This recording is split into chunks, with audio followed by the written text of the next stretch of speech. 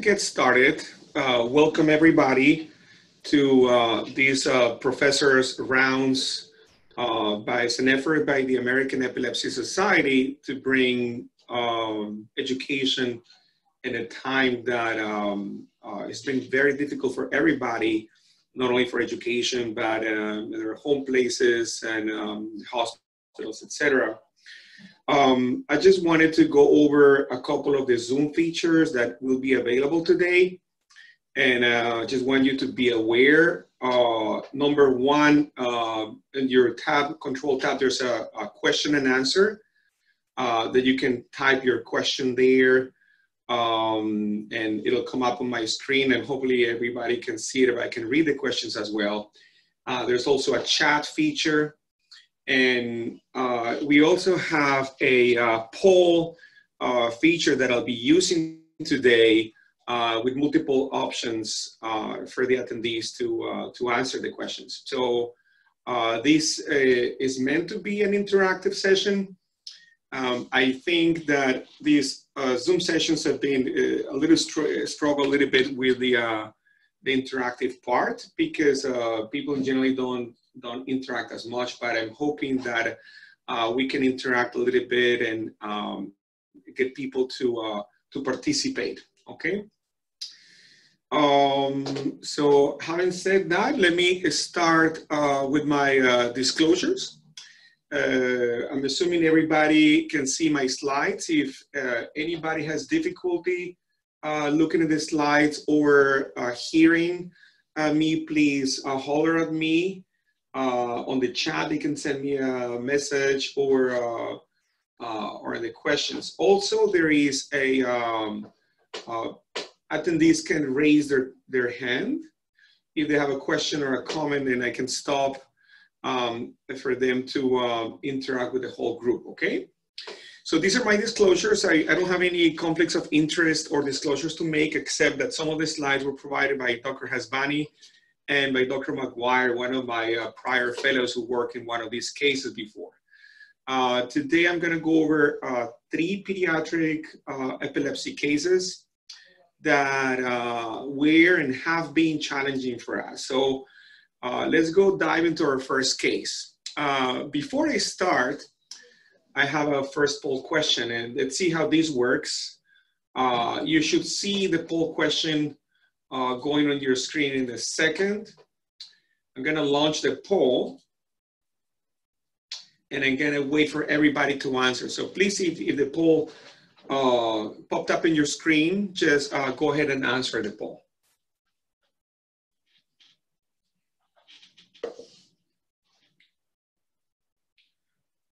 Three, 4. Okay. 5. We're missing 2 people. But I think I'm gonna end the poll. Just 30 seconds is more than enough. Wait. Okay, so this is awesome. A very high level. You have a lot of epilepsy fellows. I'm gonna end the poll. I'm gonna try to share the results. Let me see if you can see it on the screen. If not, I'll tell you there are 2 child neurology or neurology residents, 3 epilepsy fellows, 2 neurology or child neurology attendings, and then Christina. Okay, so that helps me to for the cases and so forth. So let's go on the first case. And this is a 9-year-old boy that came to me on a Saturday. I was on call with one of my fellows, and we see this boy that came from home. He had fever and 1 seizure. And when we were evaluating the patient, he was coming around, he was waking up. And as we're examining him, he goes into a full-blown tonic-clonic seizure. We didn't know at that point, but we started treating him right away. We used benzodiazepines, loaded him with IV levetiracetam, And he just kept ceasing on and off, and he basically evolved into status epilepticus. I'm gonna have to change the sharing of the screen in a second. You'll see it in 1 second, so bear with me.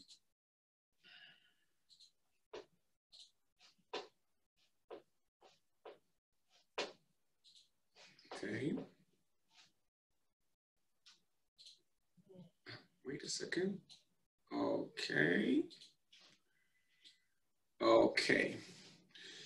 I'm hoping that you're able to see what I'm showing right now.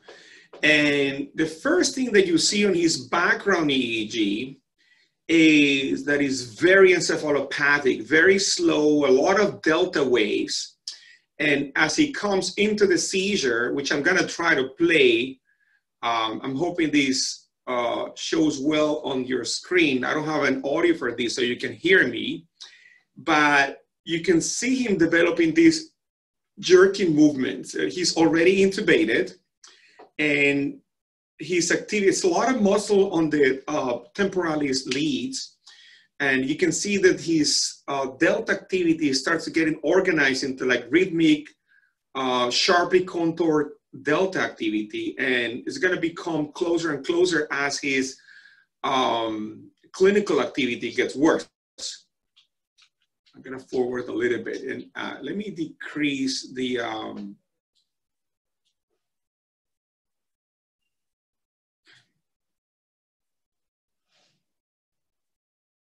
I don't think I was able to decrease the sensitivity from here, but I wanted to show you the movements that he's doing. You can see that there's these rhythmic complexes of almost polyspike and slow wave, as he has these pretty violent tonic-clonic seizure. And it's an electrographic seizure in that those complexes are changing in frequency and time and amplitude. And you can see how the frequency gets like fuller and fuller as the seizure evolves, and they're trying to stop the seizure there. So he went into status. Ignacio, we can't see your video. Okay. Nobody can see the video? No, I just asked in the chat. Okay. Correct. Can't see the video, cannot see the video either. Okay. 1 second. Can they see the EEG? Yes, we can see the EEG. 1 second. We tried this before.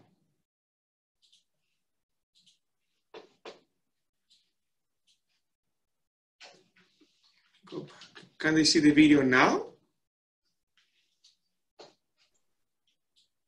No, it's still a black screen.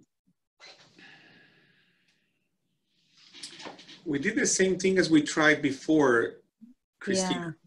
Yeah. Mm-hmm. 1 second, 1 second. Let me see. Let me try 1, 2. Can they see the video now? No, it's still black. 1 second. Always with the videos. 1 second. Let me make it small. They saw the EEG, so let me try to share only the video part. Now? No, it's a black screen. Oh. 1 second.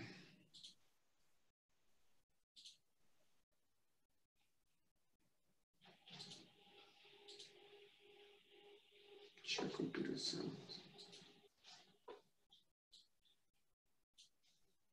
Sounded like we could hear the audio of the video. Can you see it now? No image. Well, that sucks. Okay, I'm sorry. The video is embedded with the video EEG file. Basically,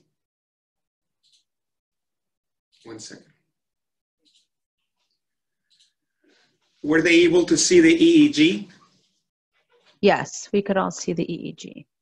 He's basically intubated in his bed and was having a pretty violent tonic-clonic seizure that could not be stopped with medicines, as I'm gonna follow next. Apologize for the video. We tried it right before and it did work, and I don't know why it didn't. It's embedded with the EEG. It's not a separate file. So when I share the screen, it doesn't come up into my shareable options. So he evolved into a very refractory, a super refractory status epilepticus, and all these medicines were tried at some point. He stayed in the hospital for a long time, as you could see, that to try all these medicines. The workup included an MRI that I'm going to show up next, and basically his workup was pretty much negative. The autoimmune encephalitis was negative. Epilepsy panel has some variants of unknown significance, and an extensive infectious workup was negative. We did even cytokines in his CSF that were negative. So this is the MRI. You can see that the initial MRI was basically a normal brain. And on the follow-up, besides having these increased signal in different areas of the brain, there was also some loss of brain matter, some atrophy of the brain. With this, I wanted to bring my second poll question just to get an idea what people were thinking about this case. Let me launch the polling and see what people think the most appropriate diagnosis would be at this point.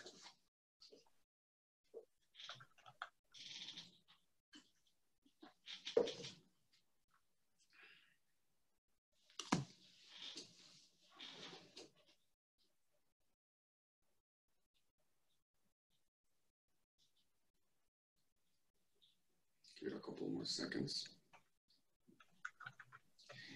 This also helps me to see who's actually paying attention on the Zoom. But we have 4 out of 8 votes. Okay. So there you go. Okay. That's pretty good. Let me share the results. Christina, can you all see the results when I share them? No, I can't see it this time. I saw the poll question,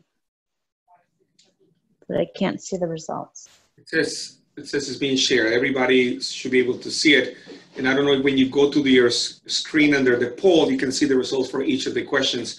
Basically, 2 people answered Norse, 5 fires, and 2 NMDA receptor encephalitis. So let me continue. Basically, this entity has changed names several times along the years. And the disease of entity of new onset refractory epilepsy has gone through these changes. So I'm going to go over mostly the concepts of NORS and FIRES. NORS is new onset refractory status epilepticus. It's mostly an adult disease, and FIRES is the febrile infection or febrile illness-related epilepsy syndrome. But bear in mind that these have been named different ways when you look in the literature, including the ones that you can see in the slide. This is from the consensus definitions that were put forth in 2017 through the Norris Institute, and they were endorsed by the Critical Care EEG Monitoring Research Consortium, and where Norris was basically defined as a clinical presentation, not a specific diagnosis. In a patient without active epilepsy, he comes with a new onset, very refractory status epilepticus without a clear cause or any active structural, toxic, or metabolic issues. They included patients with viral or autoimmune causes, and they would divide them whether either was a cause that they could identify or not. Whereas for fires, one of the main things that was present in this case, actually this case was a fires case, it was the fever. And the fever could happen anywhere from 2 weeks up to 24 hours prior to the onset of the refractory status epilepticus. And you could have fires, it's more commonly described in children, but you can have it at other ages.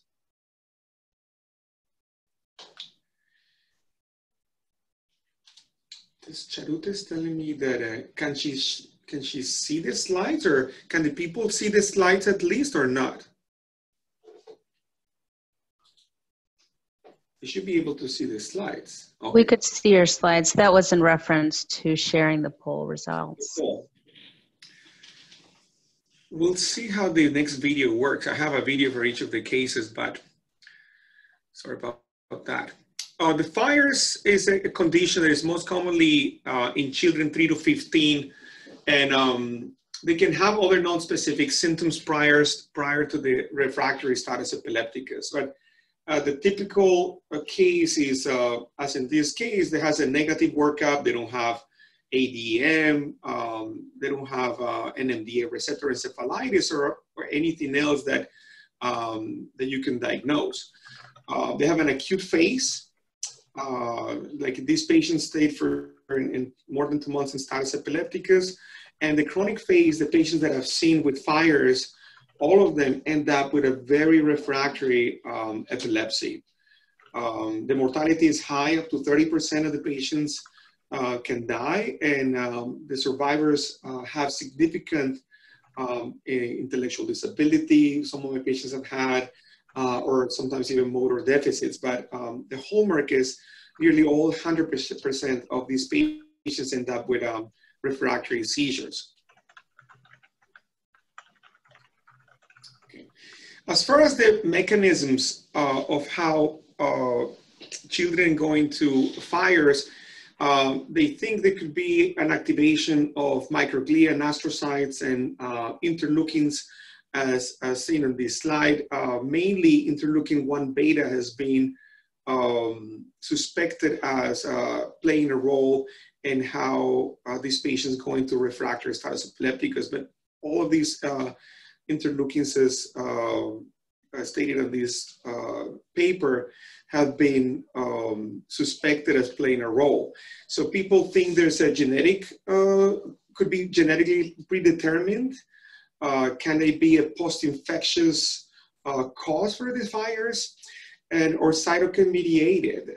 Interestingly enough, a lot of the autoimmune therapies that we have used for the autoimmune epilepsies like NMDA and ADM don't work well for fires. There's some cases where some interleukin antagonists, as you see on the slide, like anakinra, et cetera, have been used successfully in separate case reports. But as you can imagine, since this is a rare condition, there are no double-blinded randomized studies for this. So a little bit on refractory and super refractory status epilepticus. Refractory is when it does not respond to standard treatment, including benzodiazepine and another anti-epileptic drug, whereas super refractory is when it continues for 24 or more hours after the onset of anesthesia. You try to lighten the patient out from anesthesia, and the patient is still in status epilepticus. And why does the patient go into refractory or super refractory status? There are many hypotheses of why this happens. One is that the medicines that we use normally to stop in, like GABA medicines, don't work as well. These GABA receptors are internalized into the cell membranes. There's an increase in glutamatergic receptors. So these medicines that we use, like benzos, are less effective. So there's a balance that shifts from inhibition to excitation. There could be mitochondrial failure, cellular damage, necrosis, breakdown of blood-brain barrier, activation of inflammatory pathways, etc. Okay.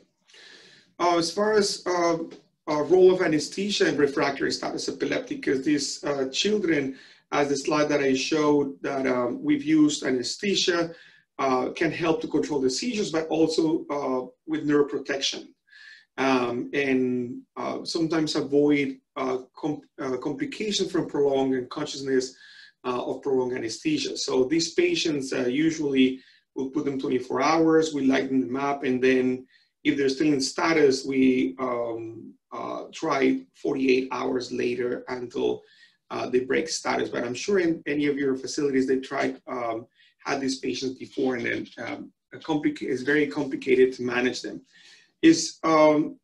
We need to try to find out why they're having the refractory status, and you can divide it into lesional, there's a stroke or anything, infectious, genetic, drugs, toxins, and immunological conditions when you can actually treat the cause of the status epilepticus.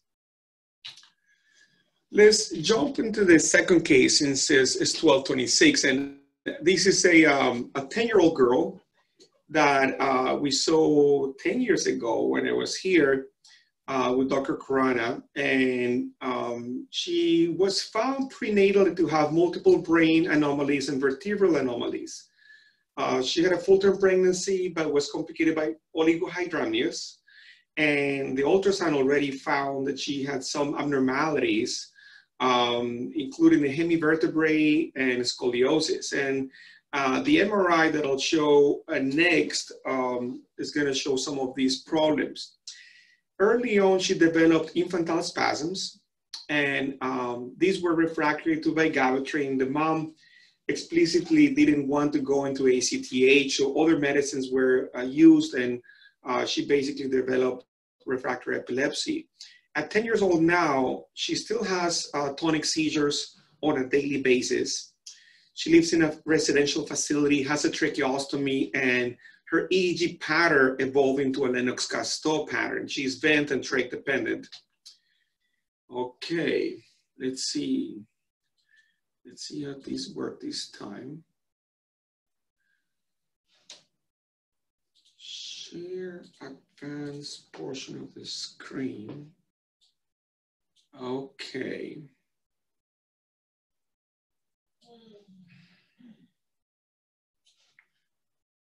Okay.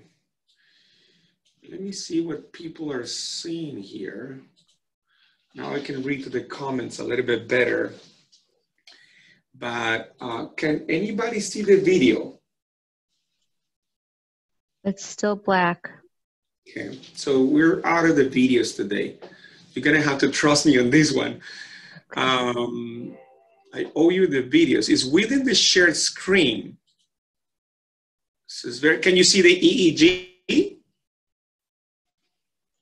Yes. EEG, but no video, I'm sorry. We have to work on sharing the videos better. It's not an individual file. The first thing that jumps to your eyes with this EEG is there's a very lateralized EEG, and it's very high amplitude on one side of the brain, on the right side, and the left side looks kind of quiet. Some people have described this as a hemi-hypsarrhythmia, or one of the modified hypsarrhythmia patterns when you have hypsarrhythmia in half of your brain. And at the time of the seizure, you can see the box there. I can put the video to one side. Hopefully you can see that the video is running, and she will have these electrodecrements, like is coming up in the right side of the screen right now. Can you guys see where she had the infantile spasm?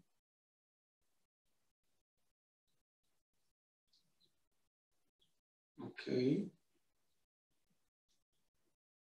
Yes, can see huge voltage burst. I like that. Good. So she has this huge voltage burst and this fast activity at the time she would have the spasm.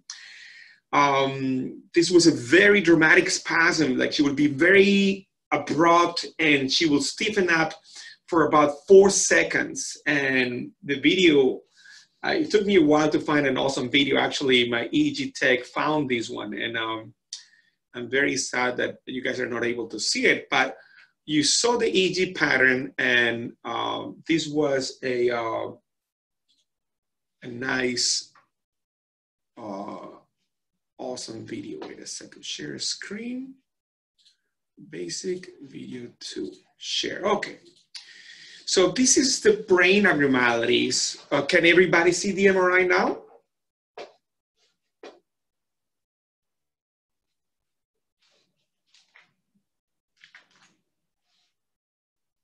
Okay. Chat. I don't see where my, I cannot see my chat. Second. Okay, yes, okay.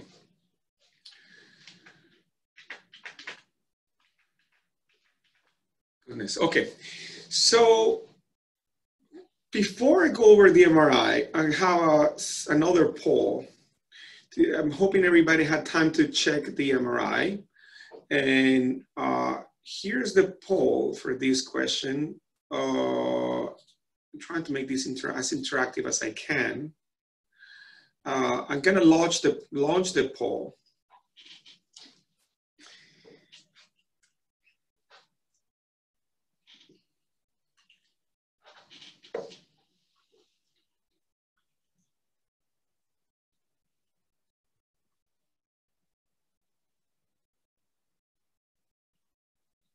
Okay.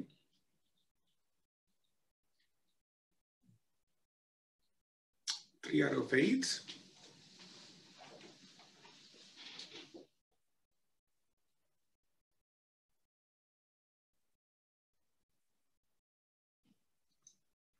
Five out of 8 votes.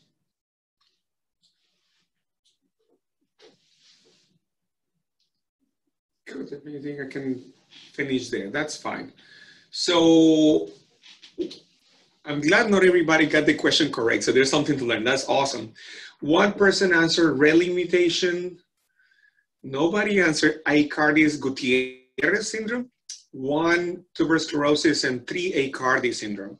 So let's just briefly go over these, the options. And Relling, I'm gonna share the results. I'm not sure if you're seeing them or not. Relling mutation usually causes lissencephaly. Aicardi-Gutierrez is, they have some liver abnormalities that are not present in this case, spleen and elevated liver enzymes, are very jittery babies. Tuberous sclerosis have cortical tubers, and Aicardi syndrome, which is in this case, I'm going to show you again the MRI findings in this case. And the salient feature here is there's a complete absence of the corpus callosum. When you look at the sagittal, you don't see corpus callosum. On the axial, the ventricles look very parallel. And that's something you see when there's no corpus callosum, the same here, look like an H. Besides that, there's this interhemispheric cyst that you can see on the sagittal T1, you can see on the T2 here, there's a cyst, and on the midline here. And there's also some vermian hypoplasia. The cortex probably doesn't look well either. There's some cortical dysplasia. Usually TS, patients with tuberous sclerosis will have corpus callosum, and the patient with Relling mutation will have a completely smooth brain, as it lissencephaly. So combining these corpus callosum in a girl with infantile spasm, the correct answer would be Aicardi syndrome. Now, we did an evoked potential in this girl, and some of you may be just purely epilepsy fellows and such, but I say, well, let me teach you a little bit about evoked potentials. And I pulled this evoked potential that she had done when she was a baby. And I'm gonna launch a polling about this. Let's see how people feel.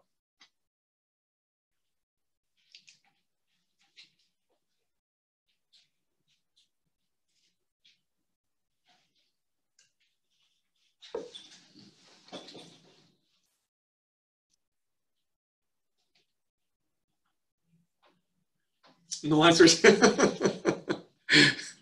Anybody?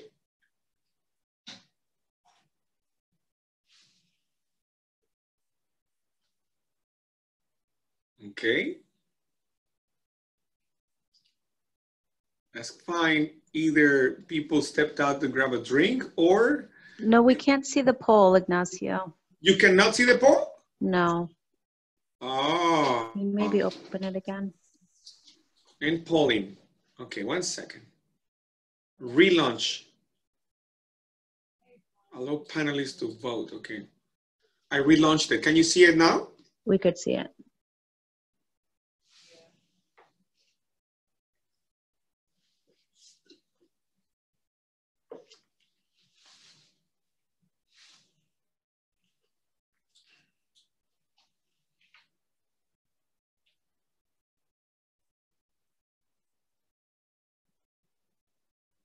Okay.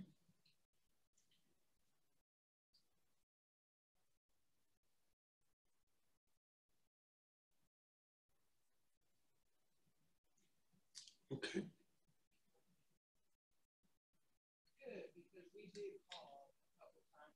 Okay.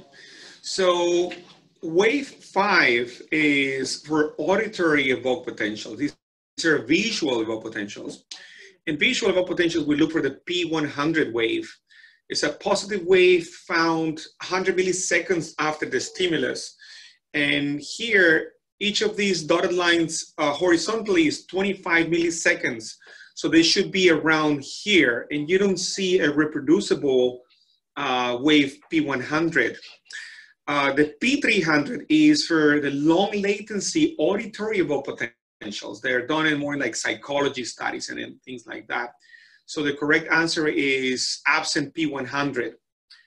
Let me close this, go to the next question.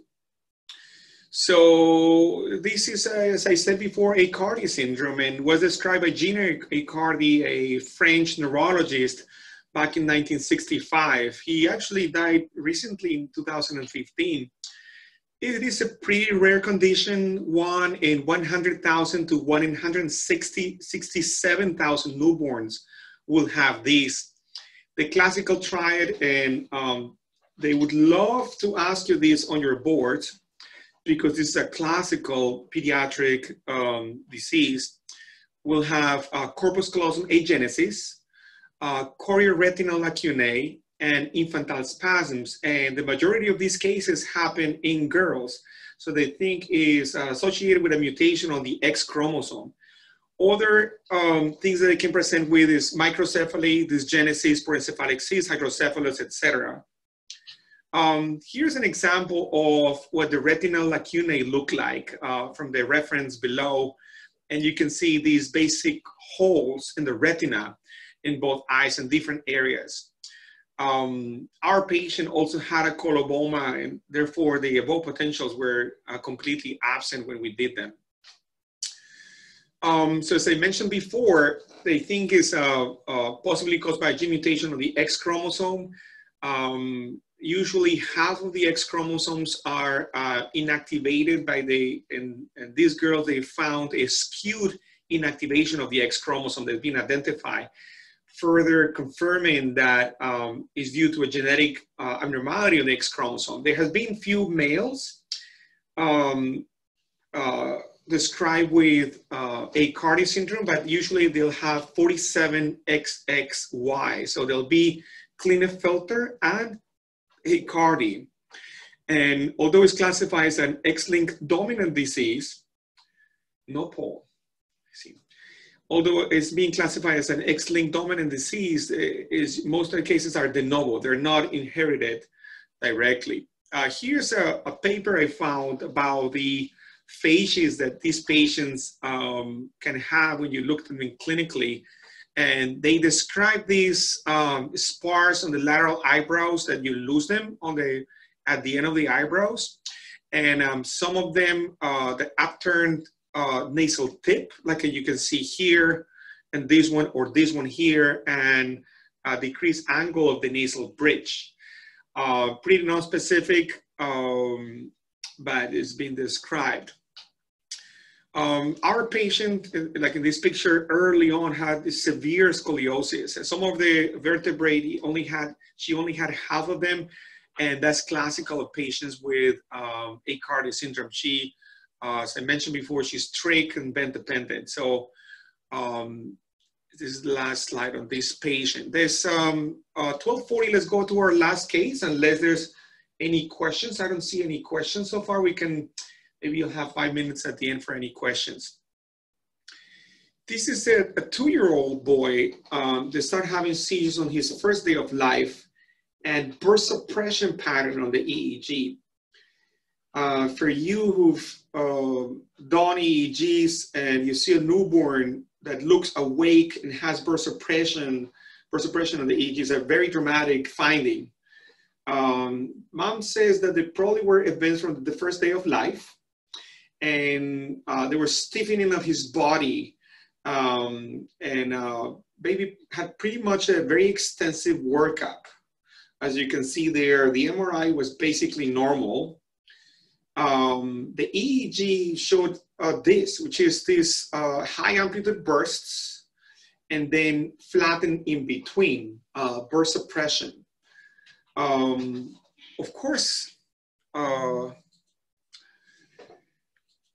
owe you big with the videos today. I'm gonna try to, let me see. Share advance. It's a shame because I tried this before. Well, can anybody see the baby on the video or not? No. Okay. Let me take the video away here.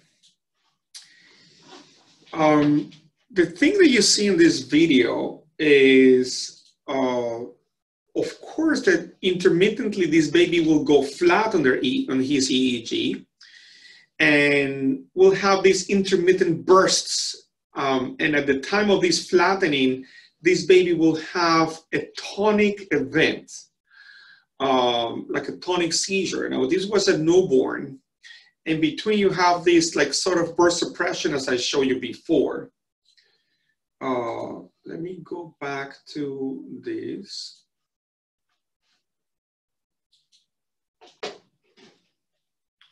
New share. This, okay. Poll question, poll question. Is anybody tired of the poll questions? That was my idea. Okay. Let's launch the one and the last poll, okay? This is the last one, I promise. I'm trying to make this interactive. You have to believe that it's very dry to give a lecture with no audience, okay? So you have a baby. Can anybody see the poll? No. Let me relaunch.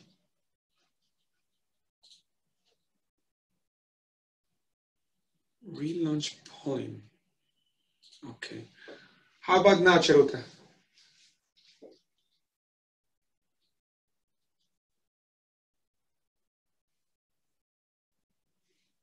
Yes. Okay. Good.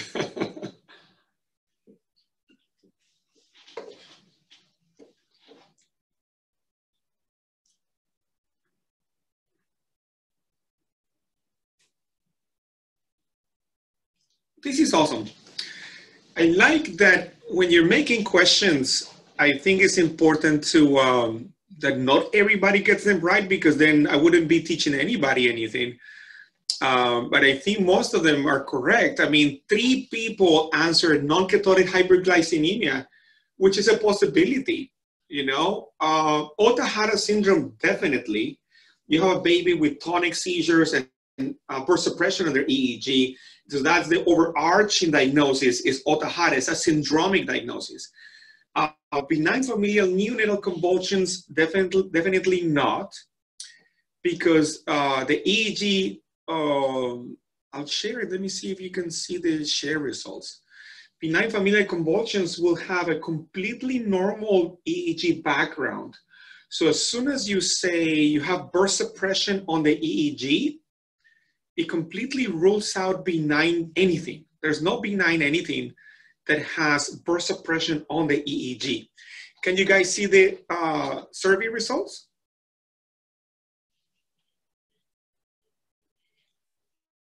Okay. Yes. Okay, very good. Very good. So 3, 3, and 1. Very good. Okay, so let's go into these last few slides that I have for you today, okay? The main difference I wanted to try to make, and this came from Sarah before, is the difference between early myoclonic encephalopathy and Ohtahara, also named early infantile epileptic encephalopathy.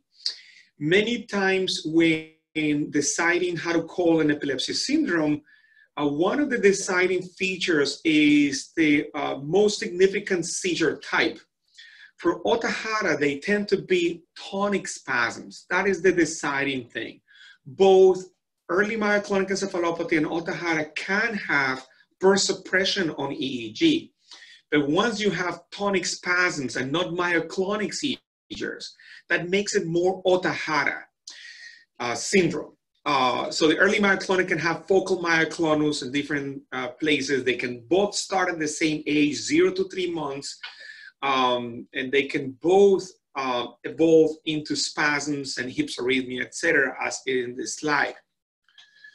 The etiology for Ohtahara, you can divide in structural, metabolic, and genetic mutations, and the genetic mutations is expanding as it was in this case. But one of the major things when we encounter children with these encephalopathies is to make sure you don't have somebody with a treatable condition. So I'd like to pay attention to these metabolic disorders list, as many of these diseases have treatment. And in neurology, when I'm teaching my students and residents and fellows, is you don't want to miss a treatable condition, okay? Of course, you want to nail down the diagnosis, but you want to make sure that, that you don't miss something that you can actually treat. For structural, you'll do an in-brain MRI, which was normal in this case. For metabolic disorders, some of them might need spinal tap. You can do glycine and things like that.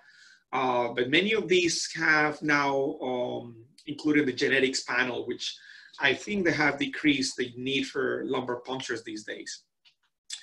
As far as the early myoclonic epilepsy, a lot of them are similar to Ohtahara syndrome, but includes other different diseases as in genetic mutation, as you can see at the bottom of the slide. So when you compare Ohtahara versus early myoclonic, the primary seizure type is one of your deciding factors, whether you have tonic spasms versus myoclonic seizures. The Ohtahara tends to have more structural versus metabolic abnormalities on the early myoclonic encephalopathy, and the evolution is slightly different. Now, remember, the Ohtahara syndrome has a very grim prognosis. Half of these patients die, and the other half usually have severe psychomotor retardation. So as assessment and management, you want to image these kids, you want to make sure if they have a metabolic abnormality that you can treat, and do a genetic evaluation with a comprehensive epilepsy panel.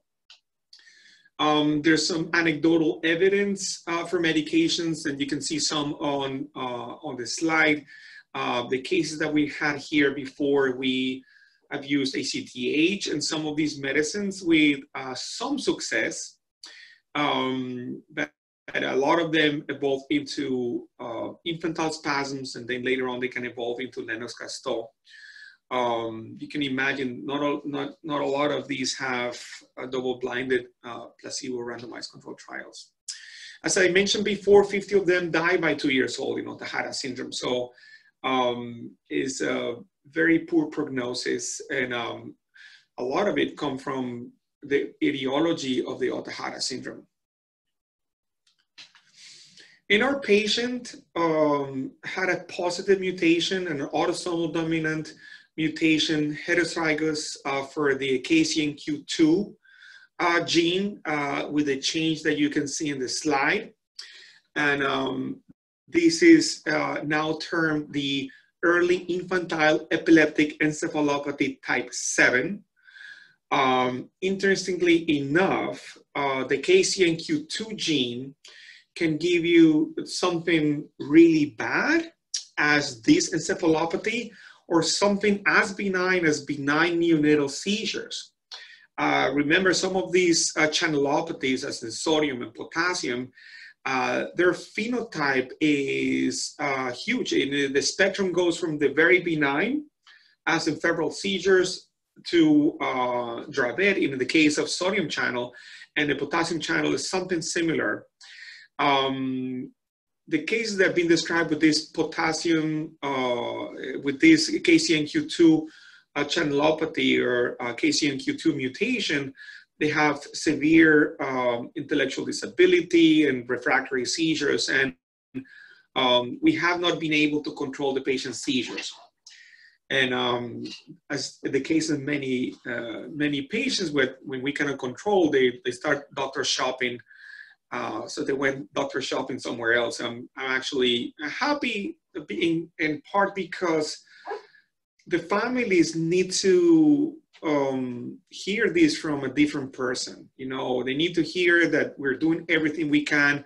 And if I'm not doing anything else for the patient, it's good for me as well. Make sure that I'm not missing anything. So that is my last slide. We have 7 minutes for questions. I try to unmute everybody so they can either activate their microphone and ask a question, or they can send it through the question and answer window.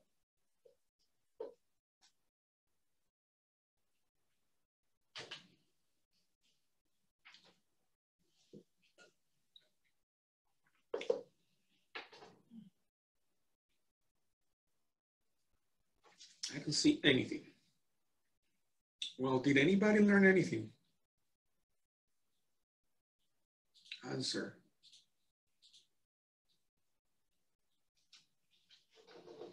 Wait a second, participants. Thank you, stay safe. Thank you, Charuta, the same to you, okay? Well, I hope everybody stays safe in their hospitals. This is a time of crisis for everybody. So I hope that you guys and your families also be safe, okay? Thank you very much. Bye-bye.